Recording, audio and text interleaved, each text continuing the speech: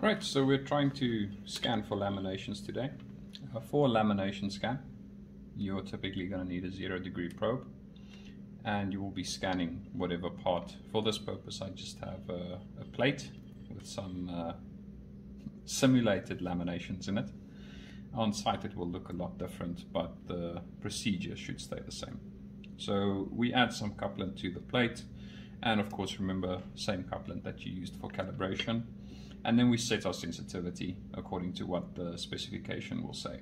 So the specification should tell you DAC if that's needed, or a certain backwall echo at a certain height. You'll just set your sensitivity according to the specification. Now, detecting a lamination is fairly simple. We know this plate is about 25 mils thick, and we can see from our echo here the measurement is 24.8. which means it's about 25 millimeters or 1 inch thick. So what we're going to do is we're going to scan. We're going to look for defects that pop up between our initial pulse and our first backwall echo. That's basically the area where we are looking. So I'm going to scan, I'll scan, I'll scan, and eventually have a look at this backwall echo. It drops away and an echo comes up before it.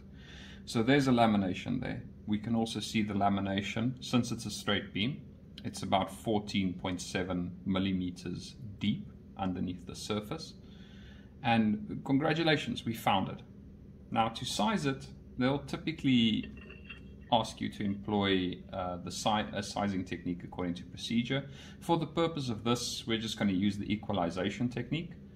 So I look at my backwall echo, and where it drops and the lamination echo comes up and they equalize, I will make a dot. I will lift my probe up, and in the center of where my probe was on the plate, I make a little dot. I go just next to that dot and I try and do the same thing. So I move my probe a little bit, I find the place where they equalize, I lift it up and I make a dot. It's very important to keep your eyes here and here. So it takes some getting used to. So you have your backwall echo, it will drop away, it will pop up, you lift it up in the center, you make a little dot. You can keep doing this to get the size of the lamination.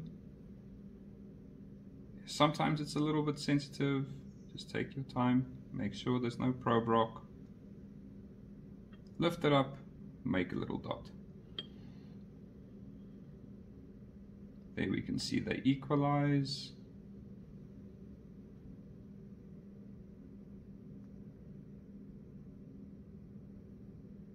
Lift it up, make a little dot.